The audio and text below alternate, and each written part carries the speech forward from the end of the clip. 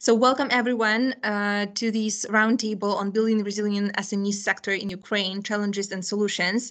Today we will be talking about the small and medium-sized enterprises, but also we will discuss some big corporations and how investors see the current situation in Ukraine in light of the Russian-Ukrainian war. We will also discuss the specific sectors of Ukrainian economy and how firms adjust to this difficult situation. Especially, we will talk about the agricultural sector and the IT sector. So the plan for today, the agenda for today is for us to first of all discuss the firms and enterprise level situation in general. And first, Yurii Gaidai here will talk about that. Then we will move on to overview of investors' perceptions of the war and how big corporations react to the war. And Sofia Huzenko here will talk about that. And then we will move on to the IT sector with Yaroslav Krympovich here talking about that, and then agricultural sector led by Oleg Niewiewski here. I will introduce all of the participants in a second, but before we start with our discussion and our roundtable, I would like to give a floor to Roger Casale from New Europeans, who would like to say a couple of words before we start. So Roger, the floor is yours. Thank you, and hello everybody. I hope you can hear me okay. No need to respond, just nod if you can. Yeah, thank you. So the first words I'd like to say are to you, Ola, and to Jan, which are thank you.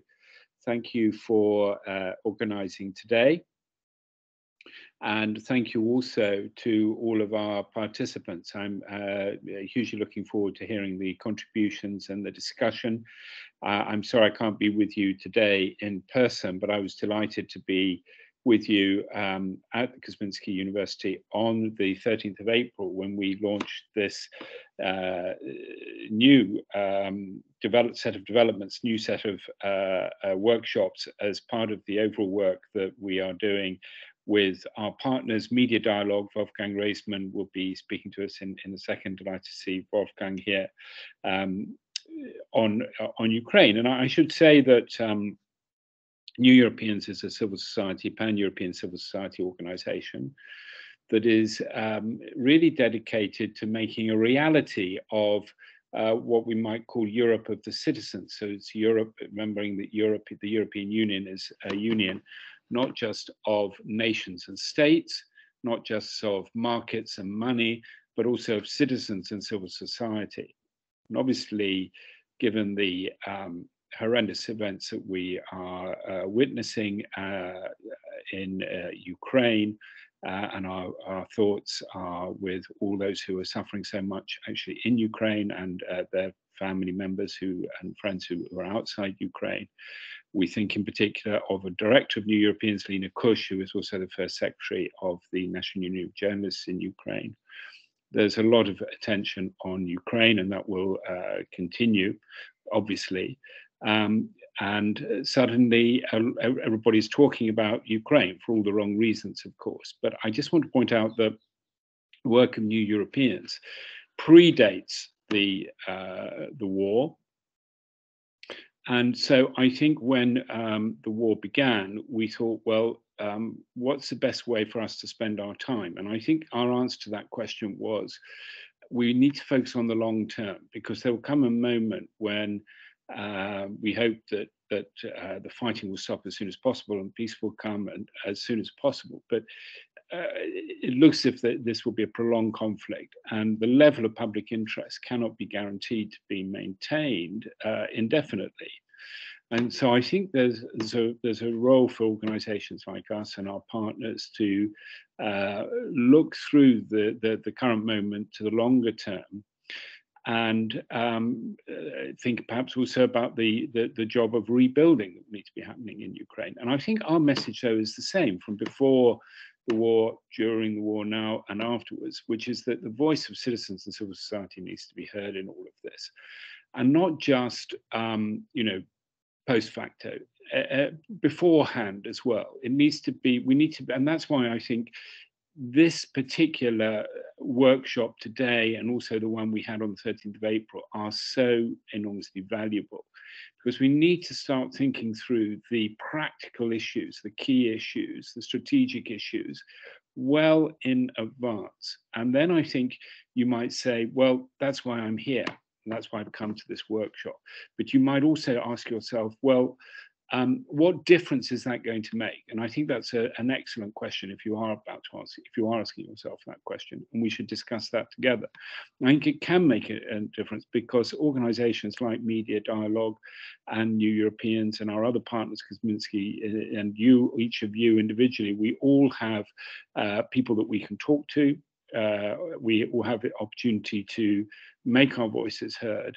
But I think we're going to do that much more effectively if we work together in a coordinated way and in a joined up way and together. And if we have some clear messages and we keep repeating them. So I hope that today will bring some clear focus, some clear messages, and certainly for my part and for the part of New Europeans, we will do our best to get behind those messages and reinforce them and make sure that they are heard and that they really do make a difference. So that's far too much for me. But as I say, we are very committed to this. We're delighted that this event is taking place today as part of a series. I will put notes in the chat about some of the previous events that we've done. And I'm looking forward very much to the next event, which will be on the 11th of May, I believe, 2 days after Europe Day, 9th of May, which of course, when we celebrate not just the European Union, but the Council of Europe, which Ukraine is a member. And we remind ourselves that Europe is not just the European Union. Europe is a community of values which are far broader than the European Union itself. And it is exactly those values that people of Ukraine are laying down their lives for to defend today. And we expect that Mr. Putin, as we know, will have some sort of event on the 9th of May for his own reasons. We won't talk about that. But I think we do want to remind ourselves we are Europeans. And it is important that we have solidarity and that we stand up for what we believe in when it's challenged. And that has obviously a military aspect to it, but it also has an economic aspect and an aspect in civil society. And we're not a humanitarian organization at New Europeans. We're not obviously a military or economic organization, but we do care passionately about the voice of citizens, about your voices, about civil society, and making these voices heard. So thank you for being here today. It's important, it matters, and we will help to make sure that it makes a difference. Thank you. Thank you so much, Roger. And now I would like to give a floor to Wolfgang Pressman from Media Dialogue, another partner of ours. Wolfgang?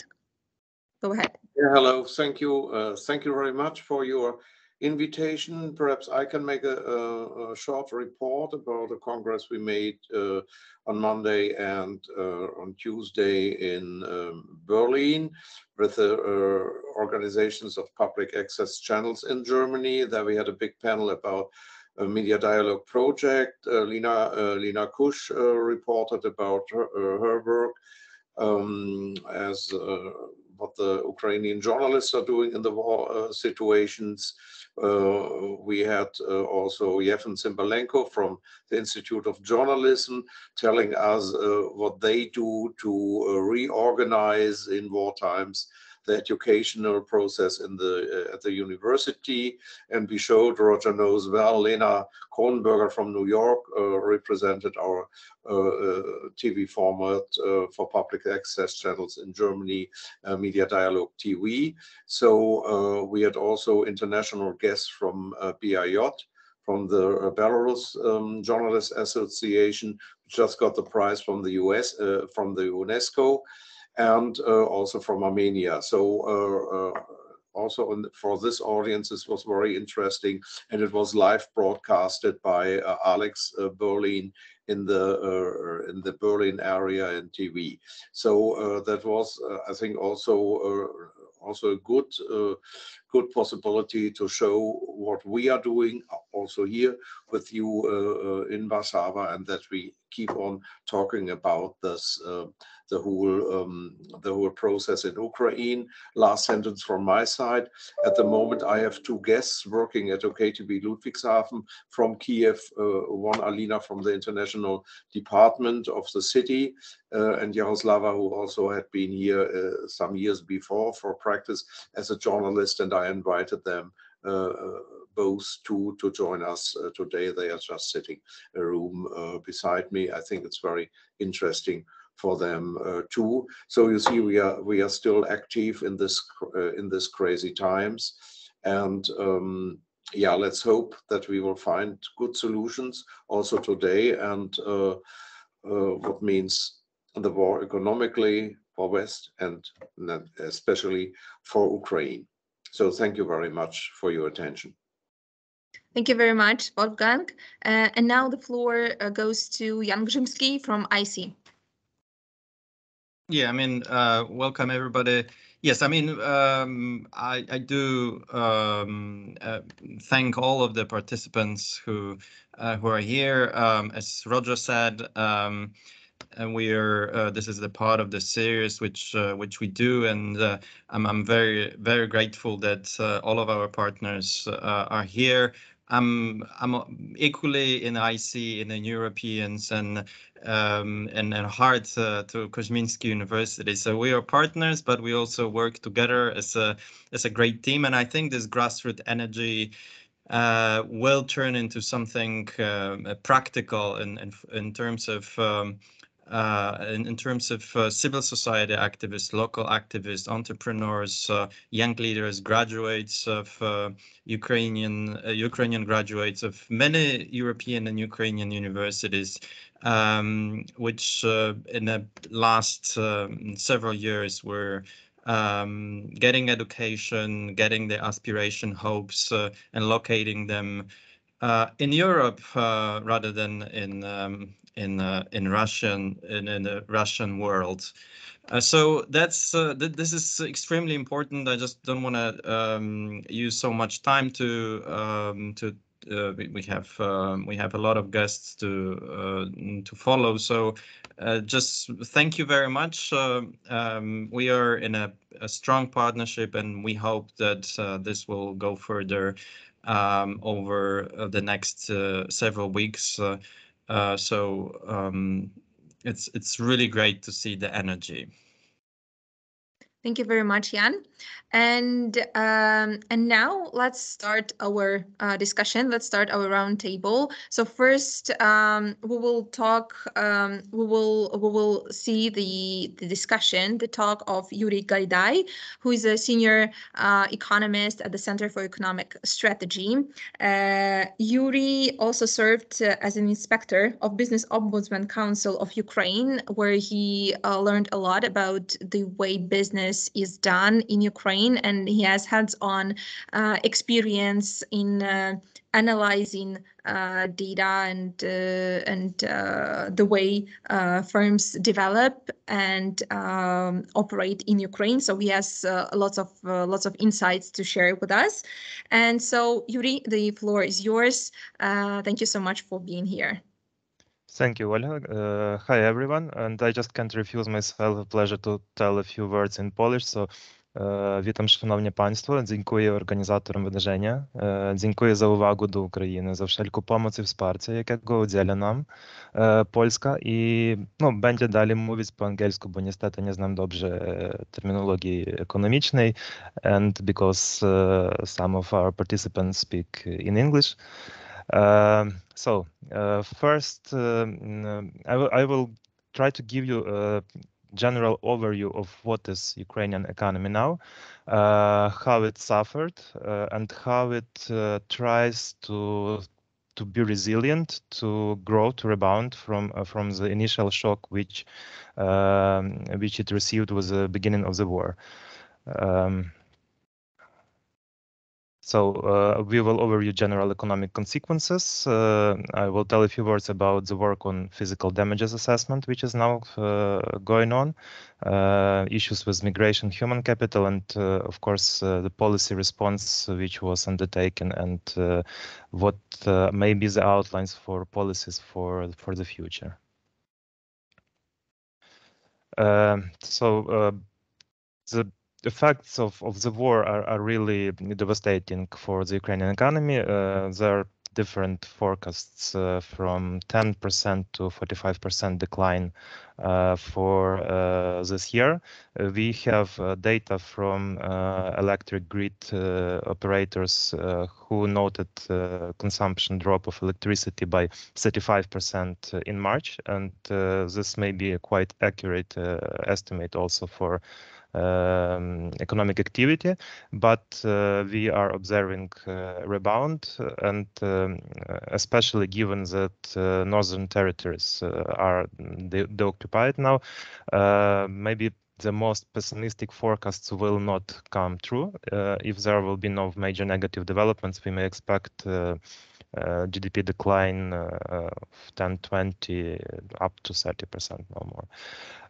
Initially, over half of the business activity was frozen.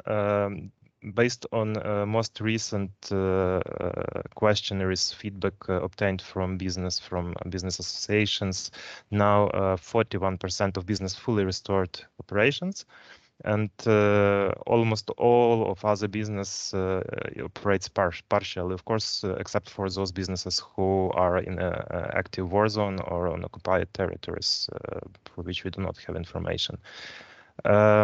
Exports now are at 50% of pre-war volumes, and basically, this is one of the major challenges which Ukraine faces now in terms of further economic strategy and development, is that all the maritime logistics is effectively blocked by Russians. So before war, 62 up to 70% in value of all the exports was exported by sea. And now this is limited to maybe some 10% of initial capacity via the ports, which still have some access and can operate. And also the rail and road capacity is limited because the rail prioritizes military shipments, military logistics, and there is also significant movement of people migration in Ukraine, especially it was in the first months of war. So the capabilities of exports and of logistics are quite limited, and this is one of key points. And in this respect, I would also note that we have recent developments that grain from occupied territories which cannot be exported, which could not be exported by sea, is now moved to Russia, and we know that some reputable agri-traders are now refusing to buy this grain, and this leads to significant discounts. And this poses a big risk not only for Ukraine but for the whole world because of global food crisis which is coming. I think my colleague Oleg Nevievsky may develop on this because it's primarily his focus, so I will move on. Imports in Ukraine decreased to like 1/3 of the pre-war volumes because there was a heavy ban on imports and currency controls which are imposed to stabilize Ukrainian currency and trade balance, and which worked. We will come to it a bit later in detail. So inflation was quite significant, was 4.5% in March. It's monthly inflation, so the annual figure will very likely increase, will be higher than 15%. But well, the inflation is now going to be also the problem for Europe as well, and for all of the developed world.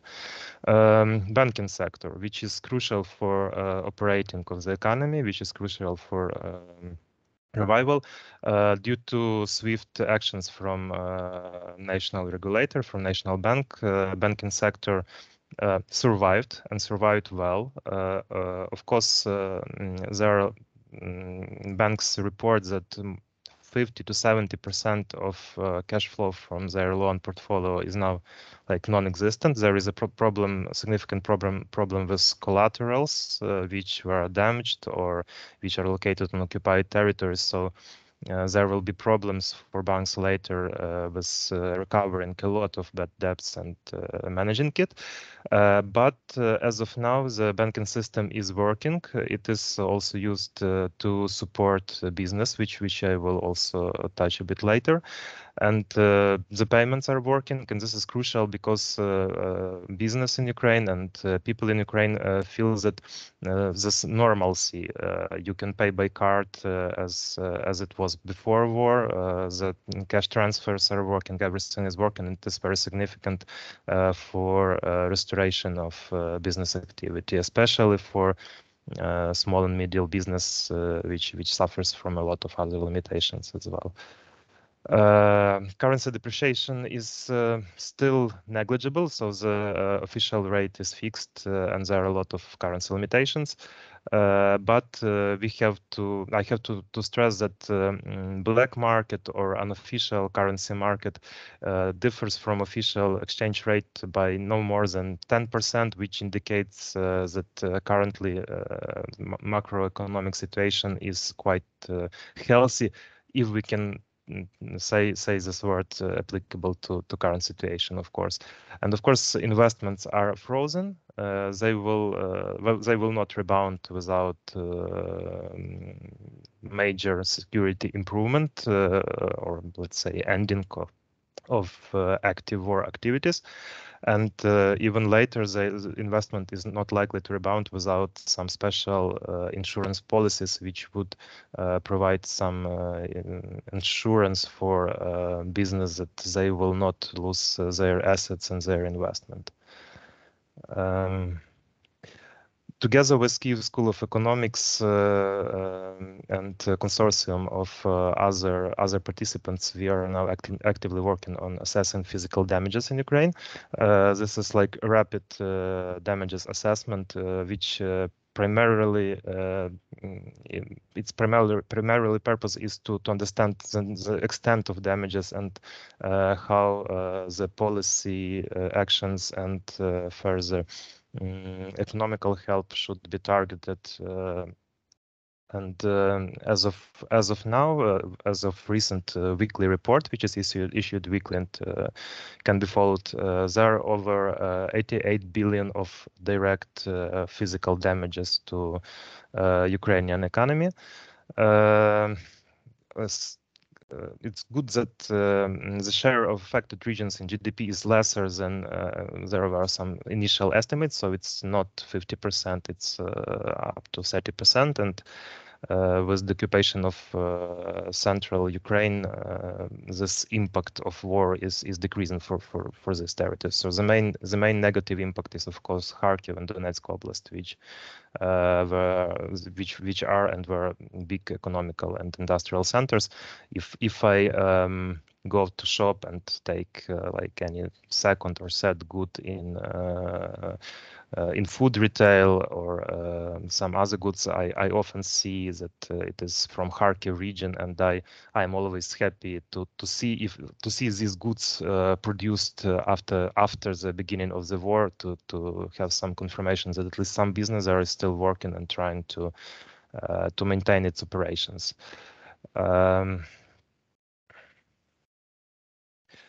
And this is the map. It's as of beginning of the April, but it can give you some understanding on the damages which were done. The top 500 damages by volume are mapped here, and you can see that not only these damages are in the war-affected regions near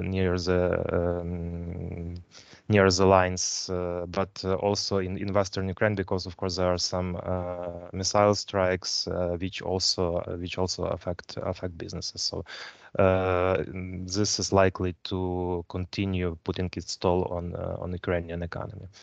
And one of another major factors for business environment for economic is effects on human capital. Of course, with current estimates, over 5 million people fled the country, and United Nations expect some 3 more millions to possibly flee.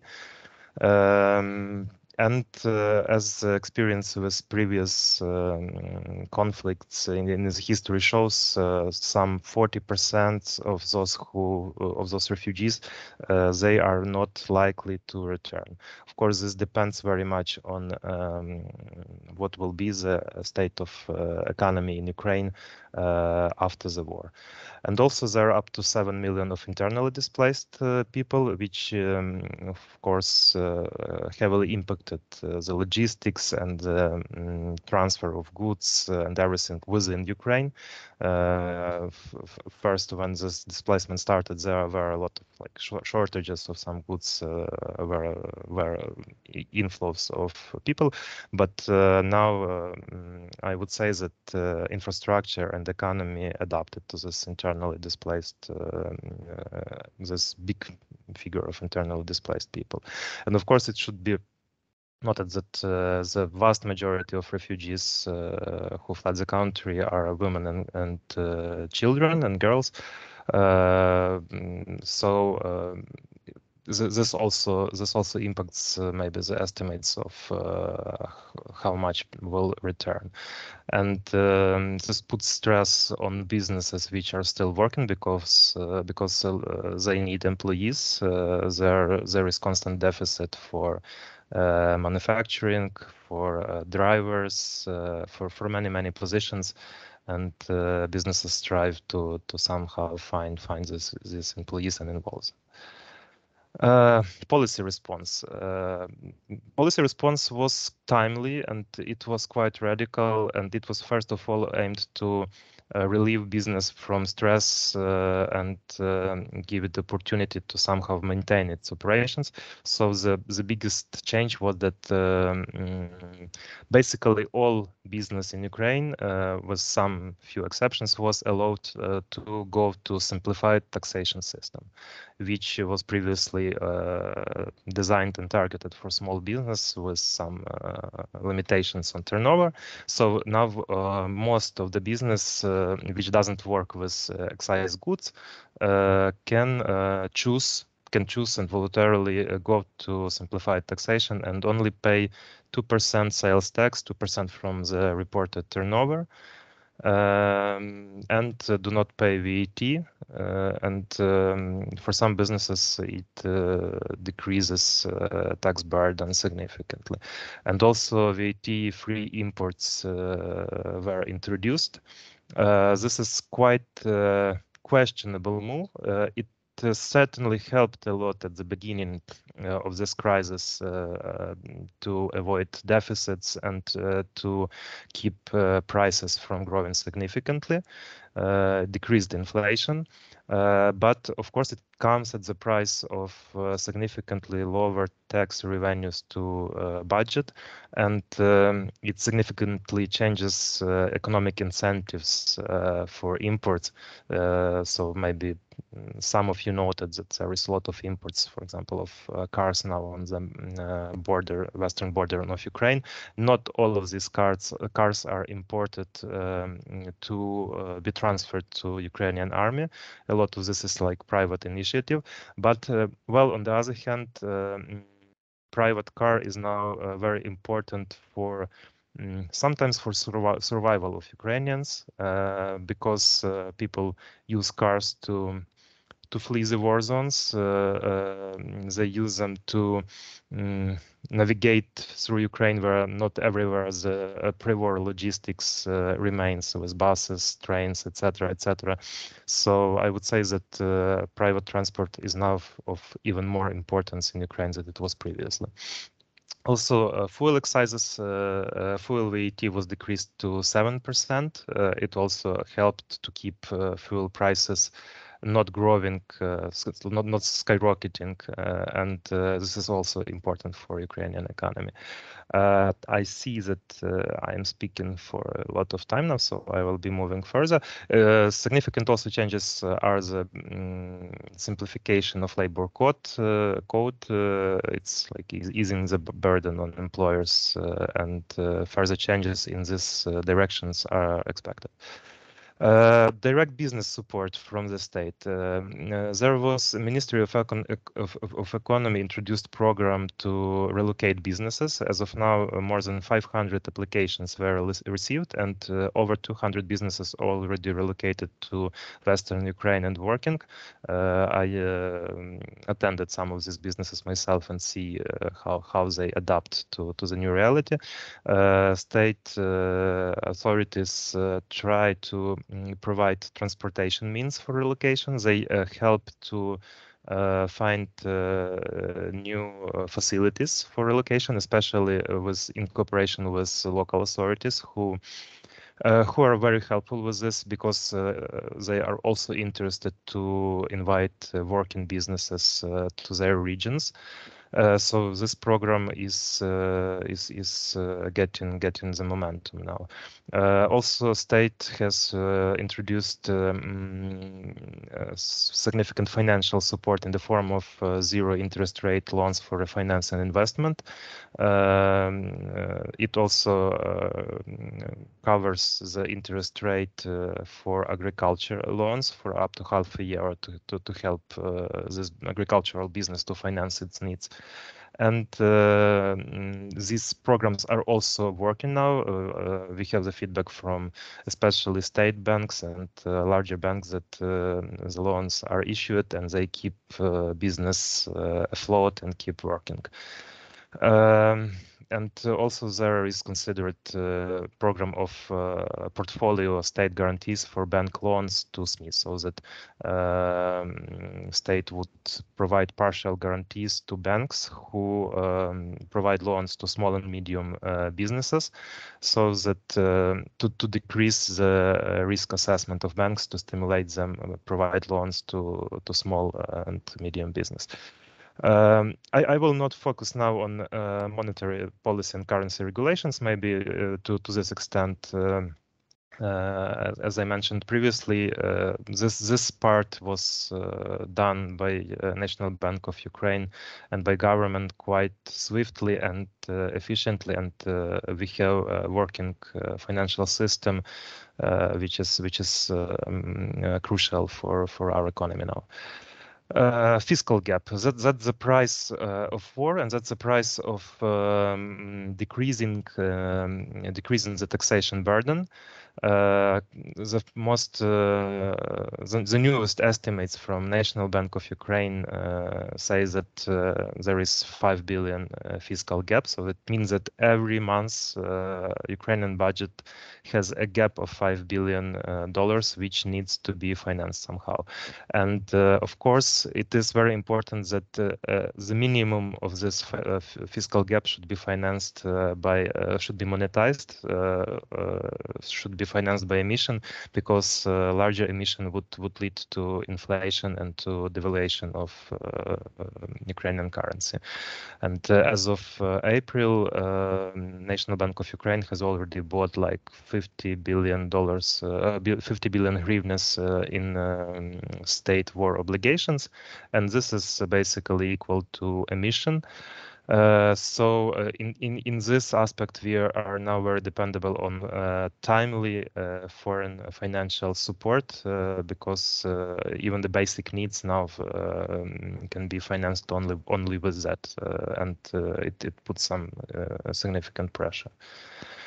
So policy outline for the future. These are the closing sites.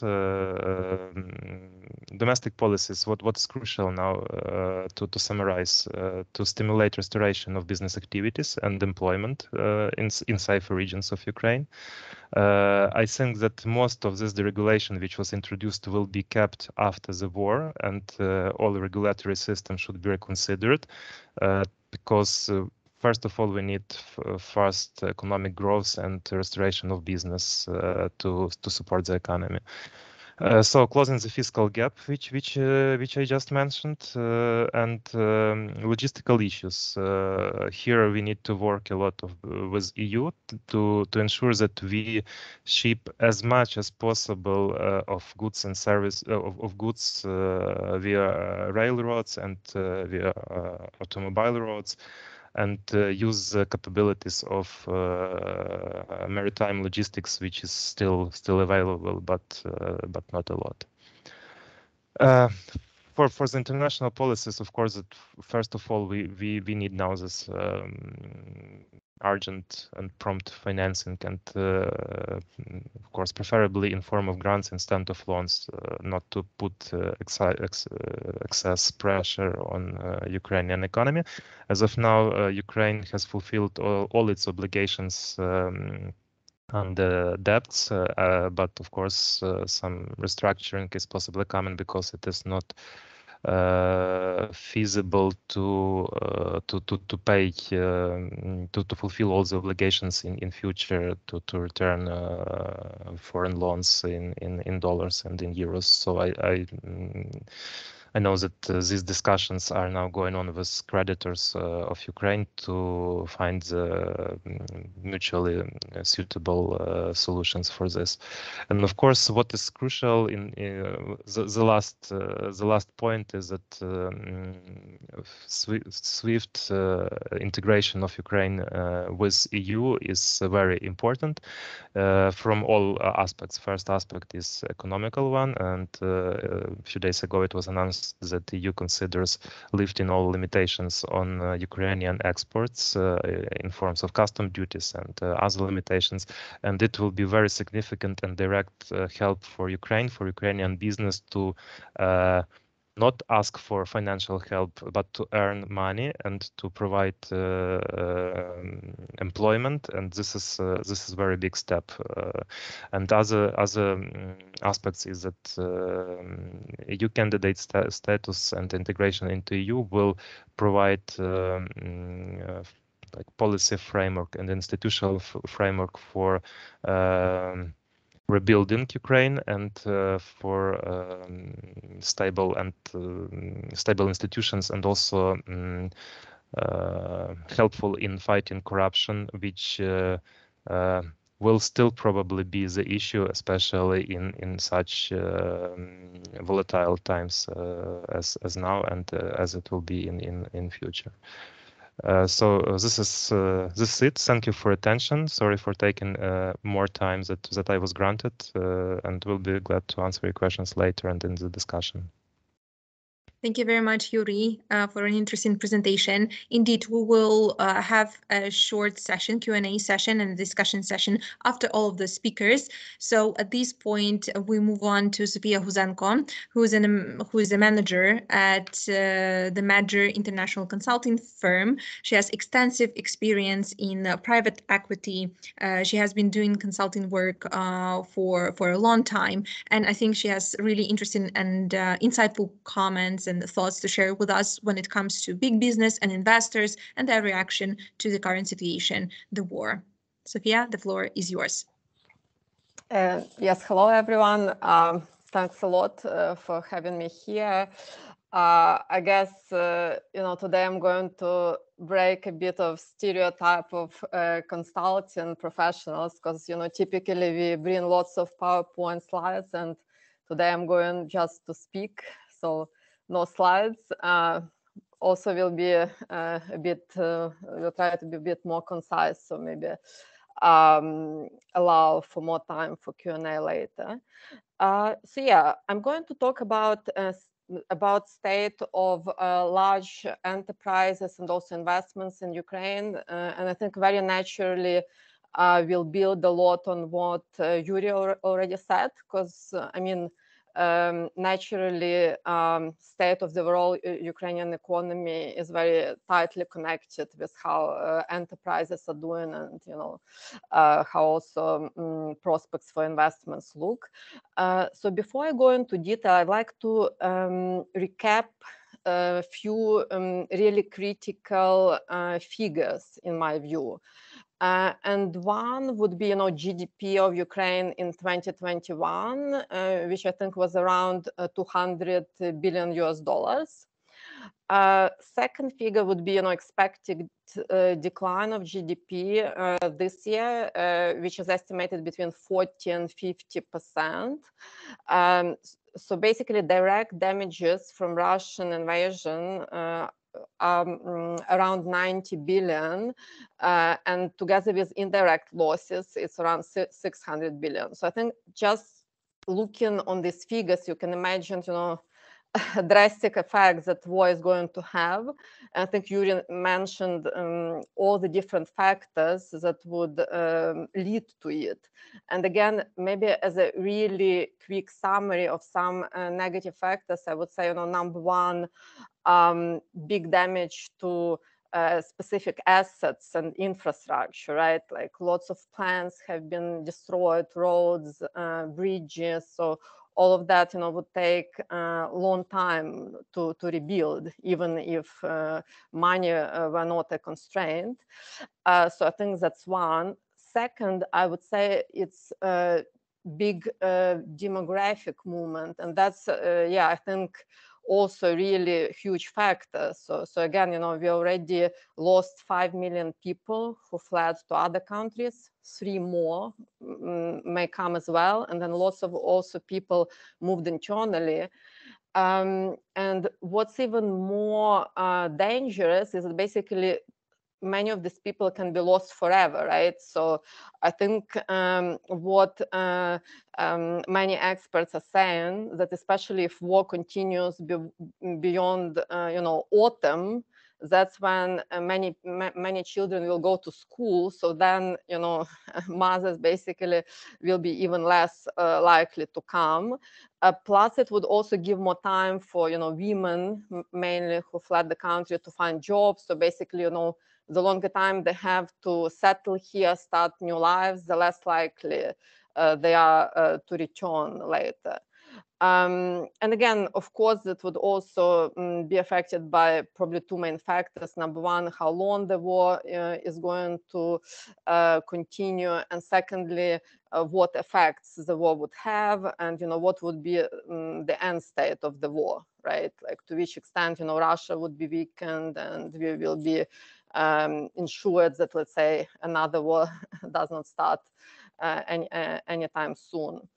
So that would be second. And then among other maybe secondary effects, I would also mention just, pure loss of income of people, jobs, propensity to spend money on non-critical items, also some secondary macroeconomic effects like inflation, like likely currency depreciation. So I would say, all this, of course, would also impact both large enterprises and investments.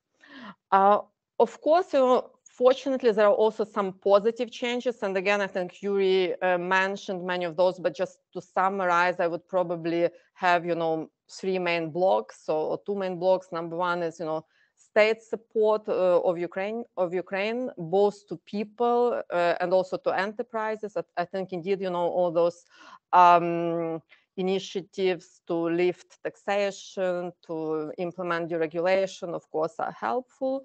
And secondary, potentially even more important, is, of course, all the foreign support we are getting already now. And I think post-war, that support would be critical, of course, as well. Again, running a bit ahead, of course, if Ukrainian aspirations to join, let's say, the European Union realize, then, it will be a totally different story versus, if Ukraine again has to rebuild itself, like mainly on its own. So that's a big game changer. Having said that, let's maybe move on to specific, major sectors of Ukraine and looking a bit on potential impact across those sectors. I looked on top 100 enterprises in Ukraine that Forbes publishes every year. So last year, those top 100 enterprises had total revenues of around 84 billion US dollars. So quite a lot, and they grew also by 8%.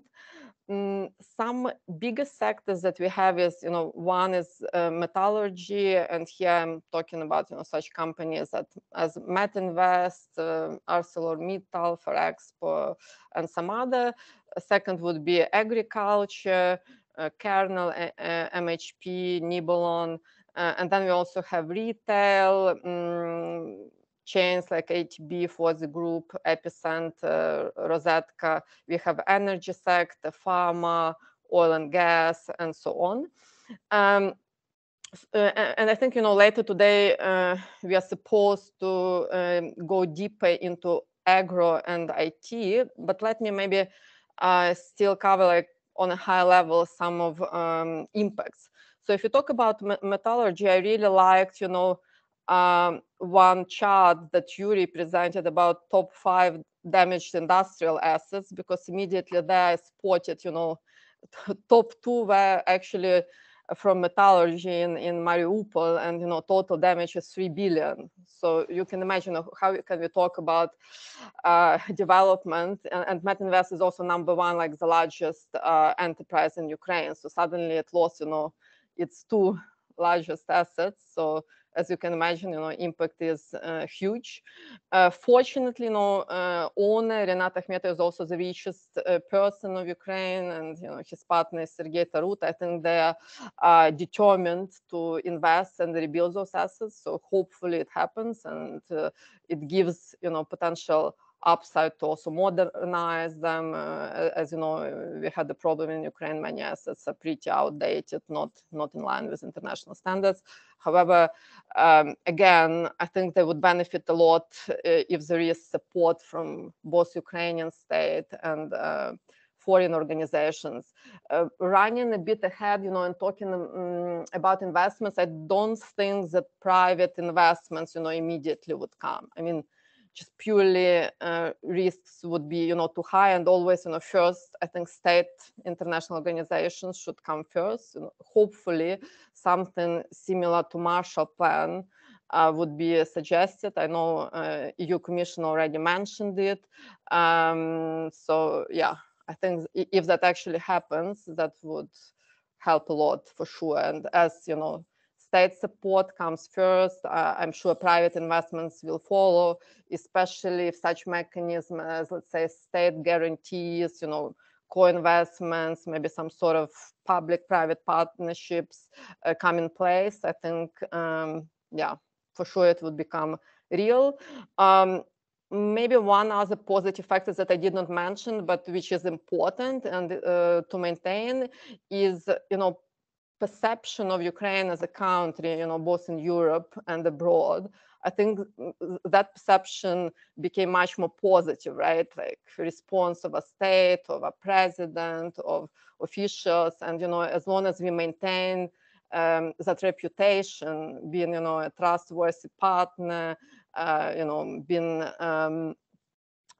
fully dedicated to also help rebuild country, I think this would, of course, impact willingness of other countries to participate and invest, because many investments would be long-term and wouldn't bring return fast. So going to other sectors, I think agro is another one, and here again, Yurii mentioned it's a major problem. I think actually that's the sector that would affect not only Ukraine, but also the whole world the most, right? We're already talking about many risks for the globe, in terms of hunger, in terms of lack of access to food supplies, increasing prices. And here it's as simple as that, Russia would not just allow exports, right? So grain is there, food supplies are there, ports are blocked. So basically, all these supplies are just stuck there and not clear. Maybe they will be damaged and would need to be simply thrown away. So I think that's a major problem. And that's, of course, something that international support to really resolve it, given huge impact on the rest of the world, would be helpful. I think my colleagues who would go deeper into agro can cover it in more detail. Another impact, like a bit longer term, is this current season. So of course, also not all the area can be properly, how to say, so fields on, let's say, occupied territory, so where warfare is going on, of course, cannot be cultivated. So that would also have impact on next year and afterwards, with also all the mines and everything. Then retail, also very interesting. I think, for food retail, maybe impact would be slightly less. I mean, these are critical products, so people would still spend, at least those people who are still in Ukraine. However, for companies, let's say, selling consumer electronics, impact will be much, much bigger. And already we see that, number one, many of those countries had warehouses not far from Kiev that were looted. So all the products were just taken by Russian soldiers. I also looked a bit deeper on one specific company, which is Rosetka. And yeah, the impact is just huge and disastrous. So they used to have revenues of around $140 million, and revenues went down basically to $10 million. So you can imagine, more than 100 times down. They lost almost all their warehouses, 25 stores, have to dismiss people. So yeah, all of that is really a long-term effect. So yeah, not very clear how they're going to rebuild it. That's very sad realities that we currently have to live with. And maybe to finish, I'll touch briefly on IT outsourcing. So it seems from the first glance that this sector shouldn't be so much affected. However, I would argue that it's not totally true, because for IT outsourcing, it means IT specialists serve many large banks and enterprises for really critical IT systems. And these international companies want their specialists to be located in safe locations, with low risks. So for Ukraine to be considered now as a high-risk country can impact those businesses as well, because their clients may just demand that, okay, we don't want our critical systems to be served out of Ukraine. And I personally see a big risk there. Not sure if it's already been realized or not yet, but at least something to take into account. And maybe, yeah, being cautious of time, before I finish, just saying one last thing about investments. I already covered a bit. I think overall, my focus in business is private equity, and this industry was underdeveloped in Ukraine for a long time. So after the war, as I mentioned, I don't think large PE investments would come immediately. First, it has to be some sort of, public investments, maybe public-private partnerships. Infrastructure, I think, could be attractive area. So some infrastructure funds. And then larger PE, VC investments would probably follow later when there is higher assurance that Ukraine is stable, that risk of another war is low, that there is state support and everything. So that's, I think, the point when more investments would come. So yeah, let me finish. Thank you. Thank you very much, Sofia, for your insightful comments and these points that you raised. Now we move on to Yaroslav Krympovich, who will discuss the IT sector in particular in Ukraine. Yaroslav here is a specialist in startups. He has extensive experience in working in startups and managing startups, focusing especially on tech and AI-driven firms. So Yaroslav, the floor is yours.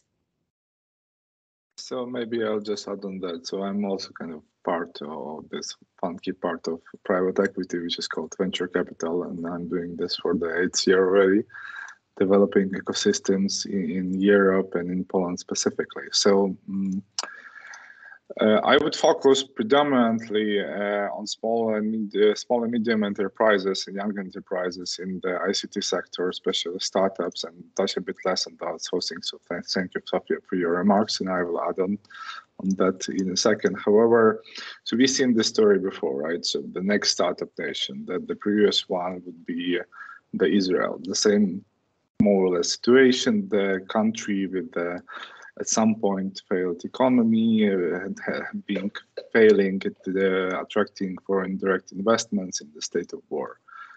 So several people already said it today, and the GDP will probably fall down beyond 45% and probably even more this year.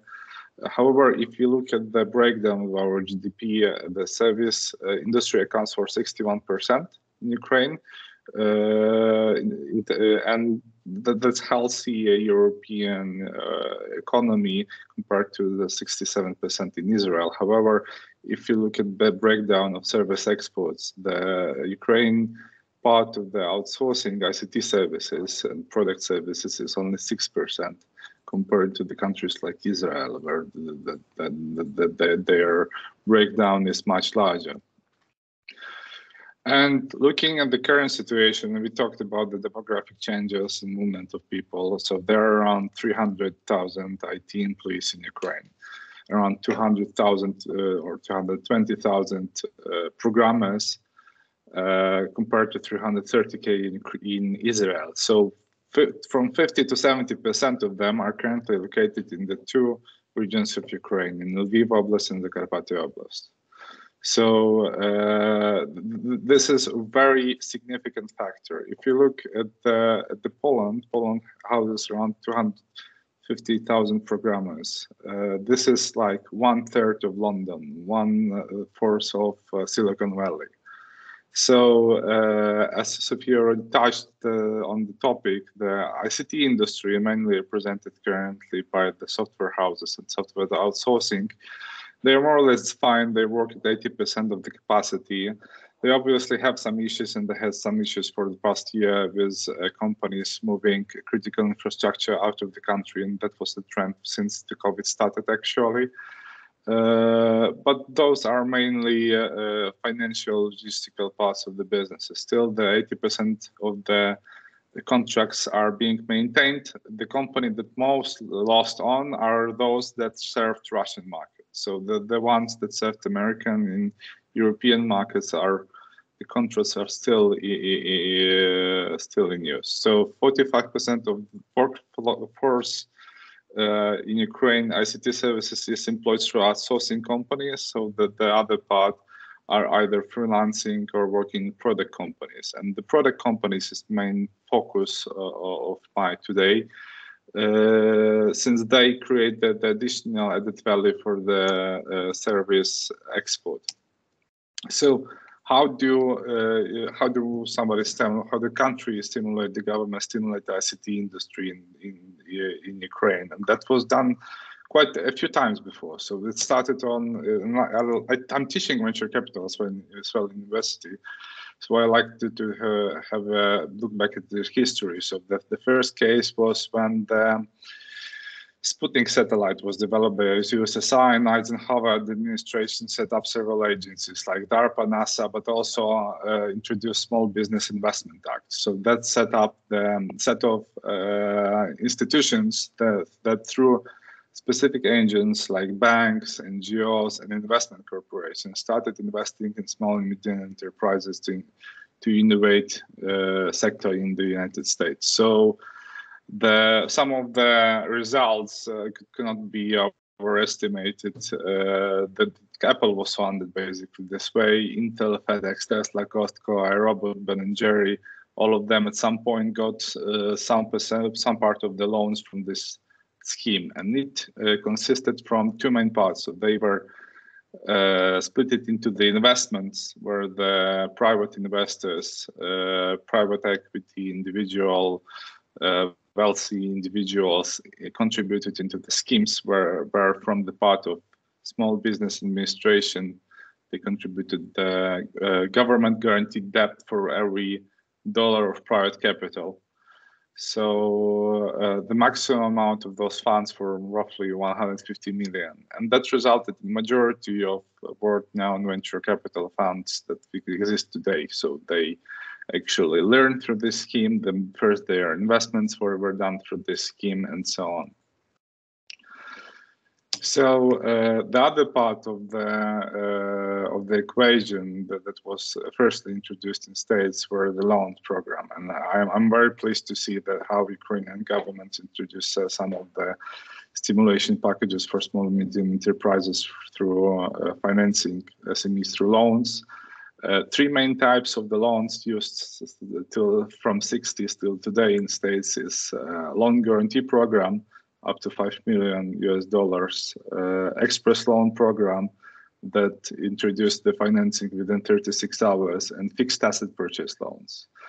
So as I understand, currently in Ukraine is employed the third one and some variation of the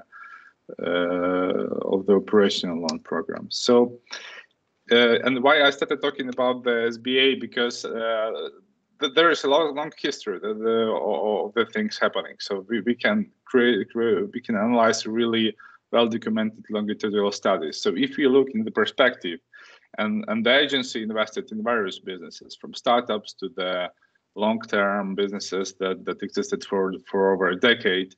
And if we see, and that's controlled for the other factors involved, and the biggest impact of the fund allocated was actually in startups and companies that existed under 6 years. So they were able to increase their sales the most, they were able to increase the job opportunity, the job creation the most compared to the other types of entities. And that's the case of states, and there are other examples. So one of the most prominent ones are Yozma. So this was a governmental program in Israel, which focused on contributing a small fund of $100 million for 15 institutions, which then invested in the further companies, further startups. So that was very drop-down fund, so majority of the risk were taken by the government. After 5 years, government also offered the investors to buy out the governmental share at predetermined conditions. So as a result, out of 15 companies either went public or were acquired. Majority of the funds, like 9 out of 10 funds, they bought back their option that they have invested, that the government has invested, and the Israel venture capital industry was established within the first 6 years of the operation. The VC funding in Israel accounted from zero in 1993 to 26 billion in 2021. And that's basically a chronology of governmental intervention. There's really a small tactical investment of $100 million that resulted in the snowball that we see as really IT and ICT industry today. And there are similar programs in Europe as well. So the case of Jeremy program, the Joint European Resources for Micro to Medium Enterprises, showcased how the countries starting from Greece, Romania, Latvia, Lithuania, and some of the regions like Campania, Sicily, Malta, Calabria, Cyprus, Slovakia, how they, in cooperation with European Investment Bank and European Investment Fund, have established entities that invest in the SMEs, both in terms of the equity, loan, guarantees, controlled through the revolving holding fund in form of EAF. So that works predominantly in a way that European Commission established managing authority and holding fund that takes the role of EAF, that later on defines the financial intermediaries that allocate specific funding for the SMEs. And the call to action is actually pretty straightforward. So the European Investment Bank was investing in the countries of Eastern Partnership for a while now. there were already several discussions within the authorities, and the relatively small part of the funds that previously, even before the war, were investing in the country could contribute really a large change in the job opportunities and potential for the resilient SMEs in the country. So it will facilitate the rapid creation of job opportunities. It will facilitate the creation of new VC funds and help of the previous ones that exist already. And why this is super important right now, and taking comparison countries such as Poland, where I'm developing this ecosystem for the past 8 years. So since 2000s, Polish Agency for Support of the Entrepreneurship, they spent 10 billion euros to finance SMEs in Poland. The two other agencies for which I also worked for a while, the Polish Development Fund and National Fund for R&D, jointly allocated 650 million euros for investments in Polish startups since 2013. But if you compare the ecosystems of those fast-growing businesses, in 2020, Ukrainian early-stage startups gathered $32 million, while Polish ones gathered $50 million in comparison.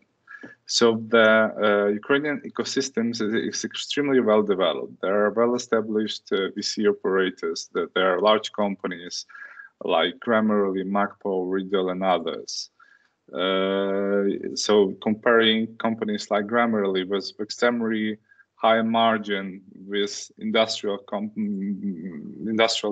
complex companies like Metinvest, is like 1/5 of its net revenue. So why it's also very important right now, because as I already mentioned at the beginning, from 50 to 70% of Ukrainian IT employees are gathered in two regions. So this is extremely closed space. Majority of them, 70% according to the questionnaires, will stay there. They will develop their companies down there, that they will create local communities, they will further develop the ecosystem, especially the people from the places like Kharkiv, where many people who graduated from Kurazin Institute, who later on went to large software houses and large IT companies, they are determined to stay in the Lviv region, especially. So that creates the extremely interesting opportunity for the creation, for the further development of the local ecosystem of the ICT companies in the west of the Ukraine. And again, confirming the thesis that Ukraine is not only a very potential, it's not only potentially very feasible next candidate for being the next startup nation and developing this industry in country even further. We already did that, and we're already in very high places in terms of for example, how many companies how many unicorns were funded by the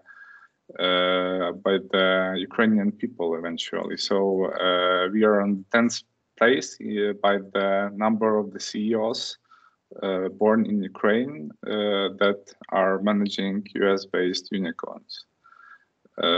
So at this note, I would end my short presentation. So that was mostly not reflecting on the current state of the things, but providing some kind of ideas for framework for the further development. And I would gladly pass my word further. Thank you very much, Yaroslav, for this interesting and insightful presentation and for the solution that you also offered for the future. And now we move on to Oleg Niewiewski, who is from Kyiv School of Economics, and he also a coordinator of the UA Food Trade Research Project.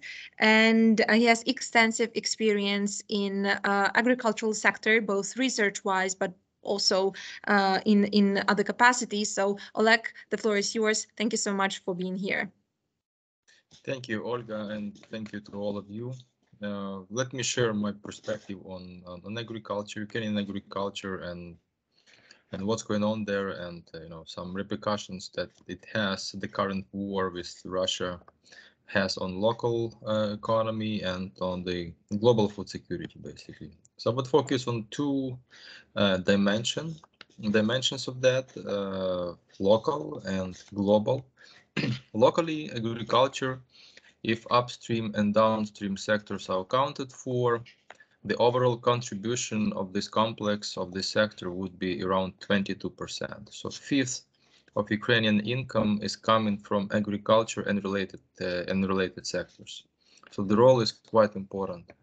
And in terms of export revenues, agri-food is generating about more than 40%. At least it generated more than 40% of total revenues, total export revenues for Ukraine. Majority of this 40% is basically grain and oil crops and vegetable oil. It's about 30%. So that's why export capacity or export is quite important for Ukraine and for ports. Basically, the ports and seaborne trade is quite important, because usually the most economically viable way of exporting such a low value products like grain and oil crops and oil and vegetable oil is basically sea trade. Other ways of alternative ways of exporting this stuff are not that attractive, I would say.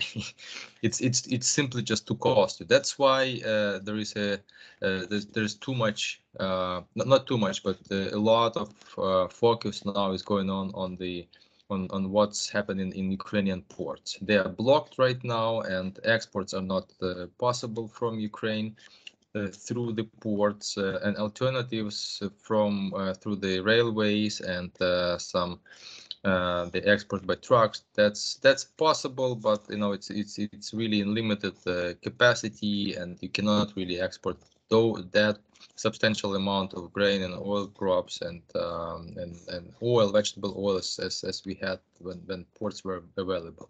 This is very crucial, and then I'm gonna focus on that a bit later when I'll be talking about the outlook perspectives. Okay, but one thing. We export that stuff basically to low-income countries like Middle East and Northern Africa, low-income countries, and without our grain, Ukrainian grain, that's going to be really humanitarian crisis over there. And many people that work in food security area are really calling right now up that there's going to be hunger in some of the countries, and this is quite serious, especially taking into account that Russia is competing with us on that markets, and the situation in Russia is also not that good, I would say, because sanctions and the overall perception of Russia as a terrorist is kind of making. Has its own price. Okay, so the export is purchased at substantial discount. Some of the traders, as Yurii already mentioned, refuse to buy the grain with the blood, and I mean it makes it affects substantially. So coupled with Ukraine, these countries will be suffering even more. Okay, with combining the fact that Russia also exports to those countries. So. Overall, the war has not just a substantial impact locally onto Ukraine, but also globally, especially to the country that depends too much from Ukrainian grain. So it has that such big importance. We made some calculations on our side on the level of losses and damages that Ukrainian agri-food sector is now suffering. Just recently we published, so FAO published basically this estimate, the very first estimates that we contributed a lot to that policy note. So the damages are accounted now, estimated now at about $6 billion. and the losses are about $22 billion. So quite substantial amount. And at the same time, the planting season is going well. Well, putting aside the territories that are right now under the Russian occupation, which is Kherson region, so the southern region and east. So the planting season is going well, and there are there is a forecast that we're going to have a quite good harvest this year, despite all this madness that's going on right now. I'm about 30% drop from the last year level, but still that's a really substantial amount of grain will be available. Now the trick is that we don't know what's going to happen with the ports, because despite all the efforts that farmers are doing right now, planting in really unsecured areas, just right now, just today, I've seen stories that tractors were really blown up on the Russian mines. Fortunately, nobody, the tractor driver didn't suffer, but this is the situation. So there are mines on the rural roads, and this is really dangerous, even on the territory that were liberated recently from Russian occupation. I'm talking about Chernihiv region, basically. What was that, Kyiv? Never mind. It's kind of in the north that now not occupied by Russia. This is really dangerous, and despite this substantial amount of efforts and costs to farmers, the new harvest will be available in July already, and it needs to be exported out of the country. If that doesn't happen, there's going to be a substantial supply shock in Ukraine. Of grain. We do have this supply shock right now, but that's going to be even more started in July. That means that there is a high risk that the agricultural sector will go bankrupt actually, because there will be no kind of substantial price or revenues to compensate for the costs incurred to the farmers. Now, because of the disrupted logistics at the moment, because the grain should be right now channeled through the railway to the ports of Romania and Bulgaria and up to the north to Poland and Gdansk, the logistics costs of shipping, of exporting grain for the farmers and traders increased by 4 times. So before war, to ship grain on average from the center of Ukraine to the Black Sea port costed about $30 per ton. $30 per ton. Now the costs are $100 and $120 per ton. That means the farm gate prices for the farmers are quite low, because all the logistics costs, they basically roll down on the shoulders of the farmers, because the world market price is fixed. And what is happening right now? The farm gate prices now even lower than in pre-war time, even lower. That means farmers cannot get the advantage of the current high world market prices, because compared to the pre-war times, the world market prices increased substantially by 30%. But the farm gate prices, they are now even lower than the pre-war time. So quite dangerous situation, and without solving this problem with the ports,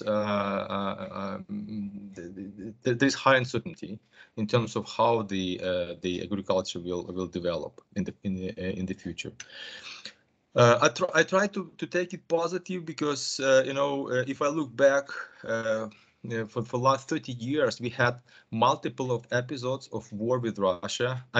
Not really a military, but some economic wars. Like we remember dairy wars, we remember some sanitary and phytosanitary wars with Russia. And from all those situations, what they learned, and what basically entrepreneurs in Ukraine learned, that it was a real help to diversify and to come up with something new. Okay, to for instance, now a lot of people talking about, well, we have so much grain, why don't we sort of try to diversify these export risks by processing more in the country? Okay, so there is a discussion about that. Of course, it's not easy. It will need some capital. It will need time. It will need human capital to internalize the technology that is needed, to find the markets, but it's possible. Okay, and moreover, European Union opens a door quite widely for Ukrainian exports. I think Yurii mentioned about that we will have actually almost free trade with the European Union quite soon. So that's an opportunity. Okay, and that's an opportunity I'm sure our entrepreneurs, farmers will take advantage of. We'll see how it's going to develop, but these are the huge risk I see right now, but also I see substantial potential for further development of agricultural sector and food processing in Ukraine. Thanks a lot. Thank you very much, Oleg, for your comments and for your thoughts on the agriculture in Ukraine. So let me now open a very short Q&A session because we are running out of time. So maybe we will take around 10, maximum 15 minutes for the discussion and to the questions and answers session. So let me open this session with a question actually to Oleg, because when you were talking, I was thinking about the river ports. What is the situation in Ukraine when it comes to river ports? Can we export our agricultural products via rivers to the European Union, for example? Yes, the new way of shipping the grain is quite a good option, but again, the capacity that we have there is quite limited. So it's not kind of couple of tens of million tons of grain that could be shipped over there. No, it's just some, I think, I don't remember exactly the figures, but it's up to 1 million, I think, tons of the grain that could be shipped. Maybe more, but I don't remember. But still, I mean, compared to the overall volume, it's really negligible. All right, so we still need to look for some other solutions. All right, so let me just give the floor to all of you. If you have a question, please raise your hand, virtually, and then you can ask your questions.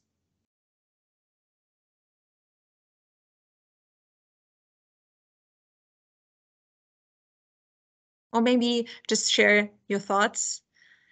Roger, go ahead. Thank you. Well, I had the opportunity to say a lot at the start, so I just keep it short. But thank you for those wonderful presentations. I'm delighted we're recording the meeting, and we're giving us very, very valuable insights indeed. I have lots of questions actually, but I mean, one question I have for Yurii was, and perhaps the others could comment on this as well, would be how important would some kind of debt forgiveness for Ukraine be, historic debt, if there was an international initiative? And it's something that happened for the Jubilee debt campaign, and a number of civil society organizations are talking about this. From an economic point of view, how valuable would that be? And maybe just leave it at that, but I do have a couple of other questions as well, if there's time. Yeah, if I heard you correctly, this is very significant for Ukraine, this debt forgiveness, but it should be understood that a large share of this debt is a private one, and with private creditors, it should be negotiated maybe in the form of restructuring or postponement, like it was done in 2014 by then Finance Minister Natalia Yeresko, who restructured the debt. Because of course despite all this situation and macroeconomic and security, credibility is crucial for Ukraine, and if we cannot negotiate, we need to fulfill these obligations. In this case, we should rely on relief from the debts of international financial organizations and from their financial relief. With private, this should be negotiated.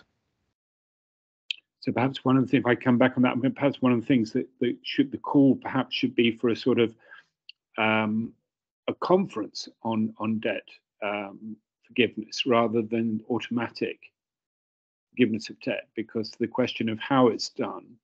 So while it would be helpful to cancel debt, how the debt is cancelled, how the arrangements are made is also going to have very significant impact, if I've understood you correctly. So there ought to be a kind of, to the extent there was a coordinated call from civil society groups for debt forgiveness, it should be calling for a kind of conference on that, perhaps, to look at that rather than direct for debt forgiveness itself. Would that be the approach, do you think? Yeah, that sounds reasonable approach, and as I know, NBU governance and Ministry of Finance are working on coordinated effort on this. Maybe Sofia Huzenko, who is raising hand, wants to add to this. Maybe she knows better. Yes, there was one comment that I was actually planning to say earlier, but I think it's closely related, and there are already discussions ongoing, and it's about use of Russian assets, right, to repay both debt and provide financing. I think already US is talking about those frozen assets of oligarchs and rich people to be redirected to Ukraine, but then they also have huge reserves of Russian central bank, some additional assets. So I think for sure that would help if that goes forward. Plus, of course, after hopefully we win the war, Russia should pay big reparations, for all the direct and indirect damage, and we want to ensure that the international community, supports us properly with this. Thank you. Roger, do you have more questions? Perhaps to Sofia, what about the role of the Ukrainian diaspora and refugees? And is there any way in which there may be kind of payments paid back to, and what's the tax situation of Ukrainian citizens abroad? And is there any way in which the diaspora can, particularly if arrangements could be put in place within the European Union, for example, instead of taxing Ukrainian citizens in Poland, allow their taxes to be remunerated back to Ukraine? Is there any discussions about that, about remittances from the diaspora and the refugees? So to be honest, I'm personally not aware of such discussions. I know that in private capacity, of course, naturally all Ukrainians abroad are helping, right? Both, the army, humanitarian aid, their direct relatives. For tax system, I see that Yaroslav also raised hand. Maybe he has something to add, but I'm not aware of any discussions of this sort. So a very interesting part. Generally, there's huge population of, previously before the war, there was and still is huge population of temporary workers in the European Union from Ukraine, which accounted for almost for 6% of GDP in terms of if you count it as a direct foreign investment, right? So those remittances going directly to the families. So obviously changing the tax situation in this regards would be a game changer, definitely. That there is a huge diaspora all over the globe, one of the biggest ones in Canada and the States. In their attempt, they help a lot as well, I know, from the humanitarian perspective and from the army supply perspective as well. But I think your question was mostly about those are within the European Union. And yeah, so if we count for the 6% of GDP as remittances, that would be a total game changer if we could kind of have some kind of relief scheme or move their taxation back to Ukraine, for example. I know that there were some ideas, especially from the regional governments, from the western part, about the schemes where Ukrainian employees that work within the EU would actually work from some kind of intermediary that would pay Ukrainian taxes. So that might be very interesting. So generally, yeah, both ideas about relief for remittances and paying taxes for employees in Ukraine is very much on the board and interesting. Thank you. Okay, thank you. I think Jan was next. Yes, well, thank you for all of your presentation. It's extremely insightful and very relevant. I'm just thinking of maybe we should also have as a partner organization. Maybe we should think of putting some kind of ongoing report on this kind of collecting all the data which we have and all this insights, even in a short messages. But I think it's extremely important to keep the record of this and then see how it's ongoing. So that's just one thing which we can think in the future in terms of our activities. The other thing is just to what Roger was saying about the death forgiveness.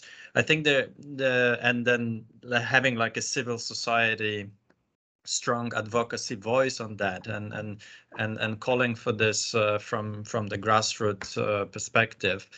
I think that something similar could happen, and it's actually striking because we have a lot of actions, grassroots activities, or on the country base not to buy the Russian products.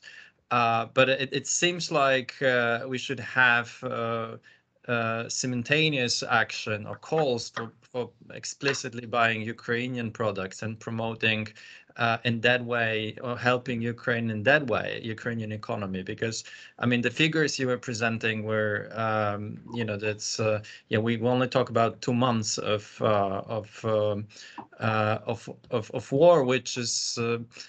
As we see now, it's unlikely to end or has a definite solution in the near future. So if we want to, I mean, that's another way of helping Ukraine, just deliberately to focus on helping Ukrainian entrepreneurs buying Ukrainian products, or having Ukrainian services which can be done online. So I guess it's something which we could also think as a form of this grassroots activity and put this on our agenda, that when we talk with different organizations, with the different people in Europe, maybe that's something which could be an important part of our agenda too. Yes, definitely. Thank you, Jan. And now we have a comment from Maria Laura and then Sofia. Oh, you are muted. Maria Laura, you're muted. Sorry. Yeah. Can you hear me? I have just a question. There are all sorts of other services. I mean, you've just mentioned, Yaroslav, you mentioned services that Ukrainians can do by being in Ukraine or moving, somewhere else. And one of the things that they can do in Ukraine is producing children for other people. I mean, there's a big industry. That is what I understand in Ukraine, of women producing children as substitute mothers, etc. Is there a figure that you can give to this? Is that really relevant to deserve a figure, or not? There was something interesting to know, because it's apparently quite a lot of people say it's one of the few countries where this is allowed. It can be done openly without being secret, etc. If you don't have answers, don't worry, because probably there are no answers to this, but it's just a curiosity of a journalist that is quite interested to know if it can be quantified. But many people talk about this. It cannot be quantified, probably. I may take a word quickly, because we made a research project last year for biotech industry in Ukraine. So the surrogate mothership is like only a small part of all the medical and biotechnology industry which sparkled in Ukraine in recent years. So it's a biotech which sparkled due to need to provide medical assistance to those injured in the war, which onset in 2014. It's a lot of high-tech stomatological services. It's a lot of medical trials for Western companies, etc., etc. Maria Laura, I can share with you a presentation in English which gives a very detailed picture of Ukrainian biotech industry wider than surrogate mothership, and maybe to all others interested in detail. But the problem is that all of that industry, it needs stability and security. So of course now it's totally on minimum, on zero, and a lot of medical trials projects which are long term, which require to observe their patients who receive medications until their lifespan, along their lifespan. It's now close to zero, and those companies are moving to other countries. So not all of that will be easily reproduced. But I can share this report with you. Just provide me details. Perfect. Thank you, Yurii. So just to add a quick comment, I think, first of all, it is a very sensitive issue right now, and it will be a very sensitive issue, the surrogacy, given that a lot of people have left the country, and so we need our people back. And plus, we have, as you may hear, a huge problem with rapes coming from Russian soldiers, and now a lot of Ukrainian women are actually pregnant because of that. And so that would be also a sensitive issue currently in Ukraine.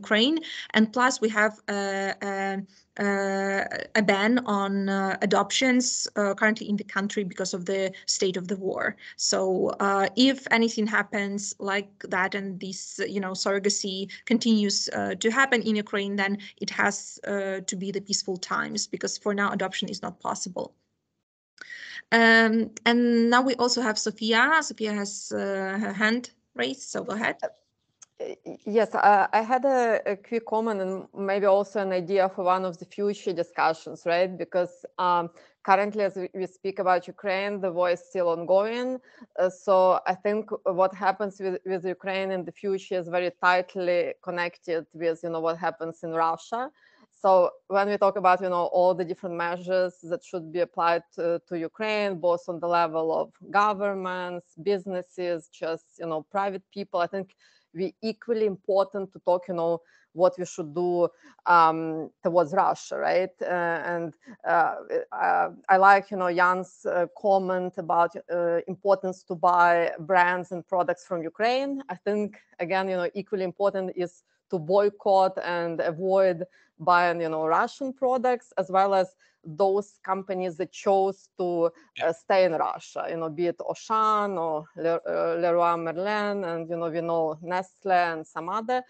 So that's, number one, encouragement to all of you, and number two, maybe a potential topic if you would like to have another session.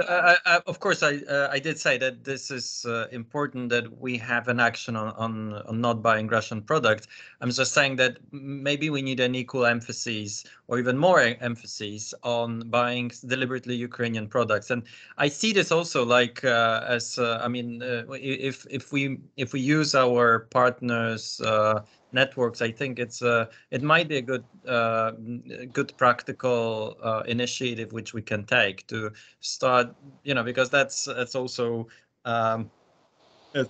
like the barcodes, identifying barcodes or identifying Ukrainian brands, which people can think of. So it's just, I mean, I think we shouldn't give up emphasizing what are the Russian products or what are the companies which still cooperate with Russia. That's absolutely necessary, but it will not give more money to Ukraine. And I think we need that. I mean, one of the conclusion we have from our workshop today is that Ukraine will. I mean, the significance of as I said, fiscal gap, and then the budget deficit will be a significant problem in the near future. So it's not to mention the war spending on war. So it's I see this as something which we could also advocate as our so far small network, but you know, we can expand. Thank you. So let's take the last two comments or questions. So the first was Roger, and then we will have Wolfgang. So Roger, go ahead. Very much. Yeah, I think a Made in Ukraine tag or brand would be great, and something very easy for civil society organizations like ours to push. I just wanted to ask Oleg, it was so interesting, all of the presentations. Should the European Union give some sort of subsidy, try to find a way to give a subsidy to Ukrainian farmers? I mean, I was a little bit concerned about what you're saying about how they can't benefit from the higher world prices and so on. And obviously, if farmers go out of business in Ukraine, it's not going to make it's going to make a bad situation worse, to put it frankly, isn't it? So how can the EU support Ukrainian farmers? And also just say that thank you to Yaroslav about because as you said, Yaroslav actually gave us said something. Here's something that can be done. Yeah, came with a solution. And could you just remind us what that is and how we can get behind it and support it?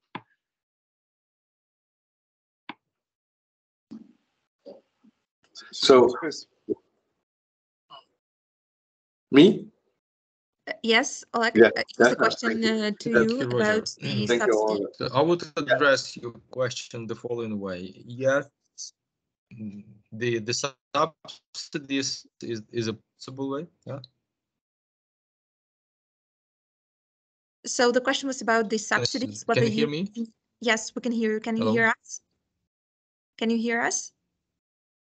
Probably there is a connection. Yes, I can hear you.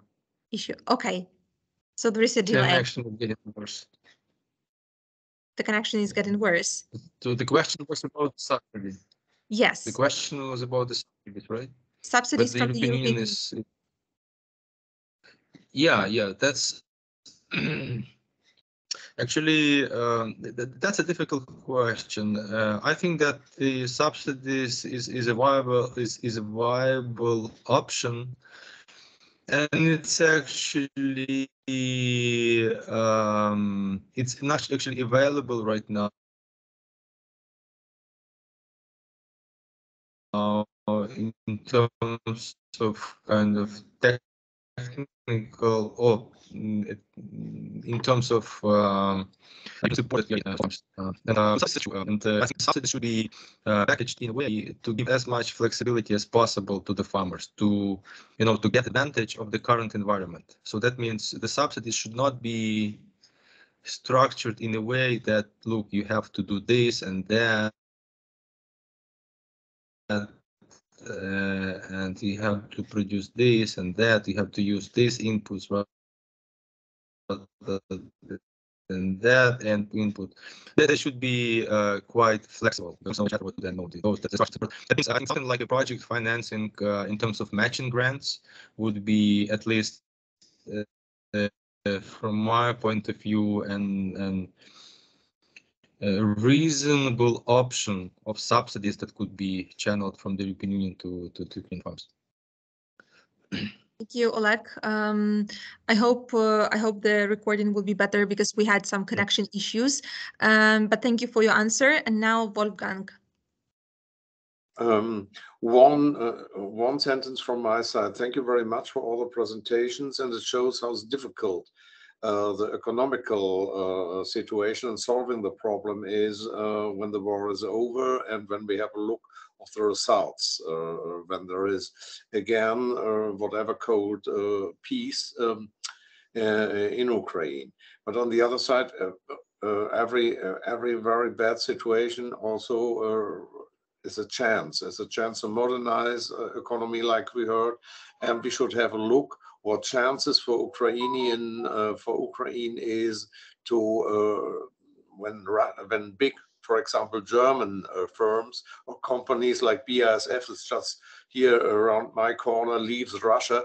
Is there any chance for Ukraine to become a new land or for BASF? And this could also be an interesting point to discuss. I think, no, it's too early, but we should have it in our minds. What chances are that Western firms are leaving Russia? Can they come back to Ukraine? Exactly. Yes, thank you very much. So we have a last minute comment from Tomasz, so it will be the last comment or question. Just, just thank you very much for the very nice presentation. I would like to say that it's very important. I think that it will be the time to discuss what will be after the war, but the question is how to alive during the war, because still, you know, the Ukrainian fighting in Ukraine, but the economy situation and the situation of the small and medium-sized enterprises are very important now, because they should earn money. They should have oxygen, and oxygen is a business, is activity, yeah? And it's very nice proposal just to try to buy kind of services, goods from Ukraine, but I think that we should thinking how to also maybe export some products to Ukraine to give a possibility to rebuild or rebuild the, I don't know, the flats, block of flats, the houses. Before, because I have quite good contacts and a lot of contact in Ukraine, before this meeting, I called to my colleagues, to my friends, to my customers, partners from Ukraine, and the situation is quite complicated, because, for example, one of the guy who had a very good, successful company in Kharkiv, he is now in Germany. So zero activity.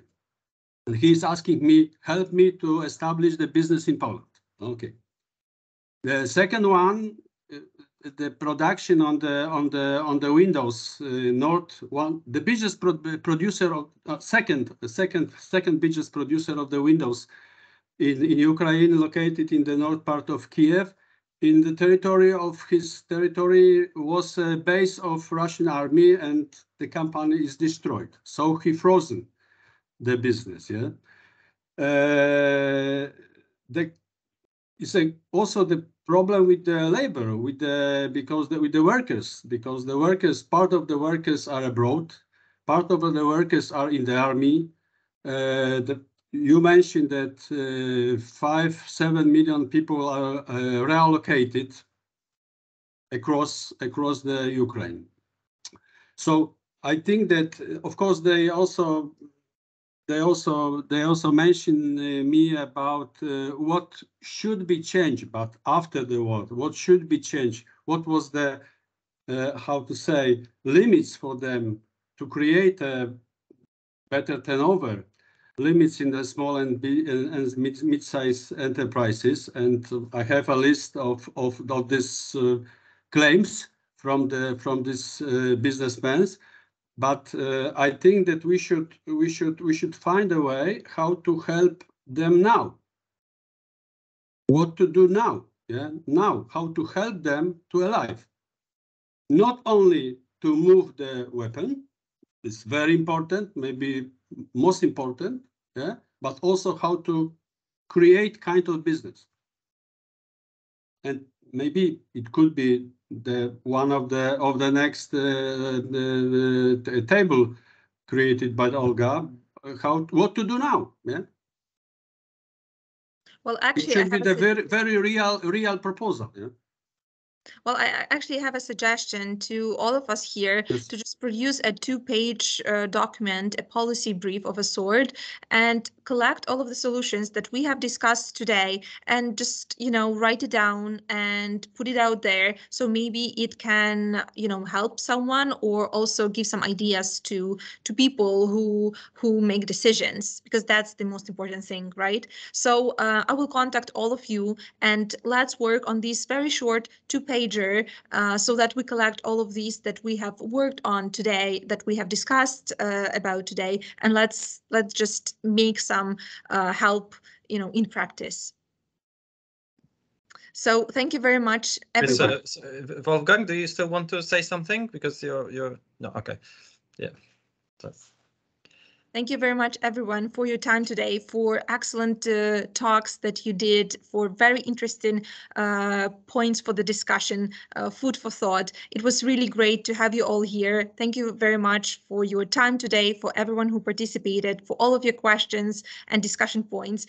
We will have another roundtable on the 11th of May, and I will make sure to invite all of you. You will be sent the invitation with the link and all of the details. This roundtable will be on the institutional development and of Ukraine and harmonization of institutions in light of the EU integration. So I hope to see you all there in roughly 2 weeks. Thank you very much for today and have a good day. And Slava Ukraini! Героям слава! Ukraine. Героям слава!